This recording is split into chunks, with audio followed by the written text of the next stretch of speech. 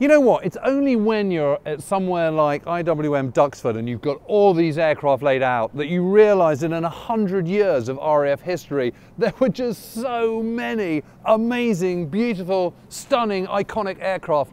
But look at this. This is absolutely one of my all-time favourites. The de Havilland Mosquito, the Wooden Wonder, or better known as simply the Mozzie. I mean, this was an awesome aircraft, largely made out of wood, incredibly, powered by two Rolls-Royce Merlin engines, the same that power the Spitfire and the Hurricane, and indeed the Lancaster. But this thing could fly at over 400 miles an hour. It could operate at nearly 40,000 feet. There was simply no German plane when it first came in 1941 that could catch it.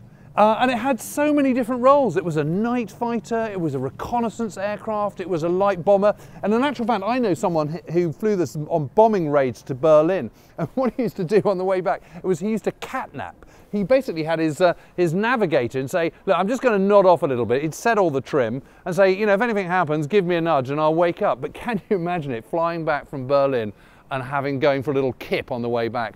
But I love this aircraft. It's just a thing of wonder and beauty. Isn't the Mosquito just amazing? I mean, what's so brilliant about this plane was just how versatile it was. This one isn't armed, but other versions were absolutely bristling with cannons and machine guns and bombs and rockets and all sorts of firepower. I mean, really quite incredible. And this was the aircraft above all that made Hermann Goering, the Commander-in-Chief of the Luftwaffe, really, really jealous. He wanted one of these, but he couldn't have one.